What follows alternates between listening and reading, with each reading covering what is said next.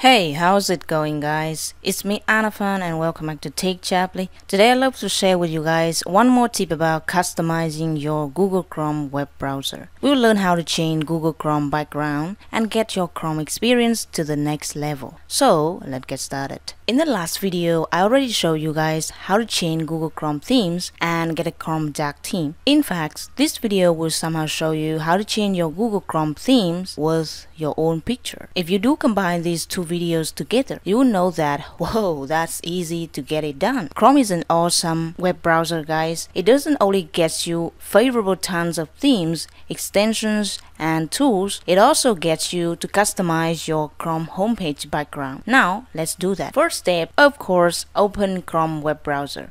What are you seeing on my Chrome is a theme named C-Form. You might want to check it out in another video of mine, or just to see how to do that, or just go directly to your Chrome web store and choose it from there. Now look to the bottom of the Chrome homepage and you will see a customized icon. Click on that. There are a few options here. Let me walk you through. So let's play with Chrome backgrounds. Chrome backgrounds contains collection of high-resolution photos. These collections are topic related, as you see the name of it. If you click on one of them, you will see more pictures to choose from. Now you can double click on the image and it will be applied as your Chrome background. If you do that with one single click, then click on Done. On the left bottom corner of the homepage, you will see the image credit or attribution and link to the source.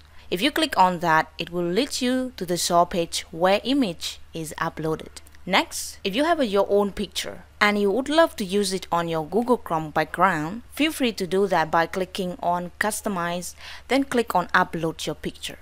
Just make sure your picture needs to be in high resolution. You can restore the default backgrounds and shortcuts by clicking on the Restore Default from here. So that's it for today, guys. I'm Anafan from Take Chapley. If you like this video, please give it a thumbs up, leave me a comment, and I'll see you in the next video. Goodbye for now.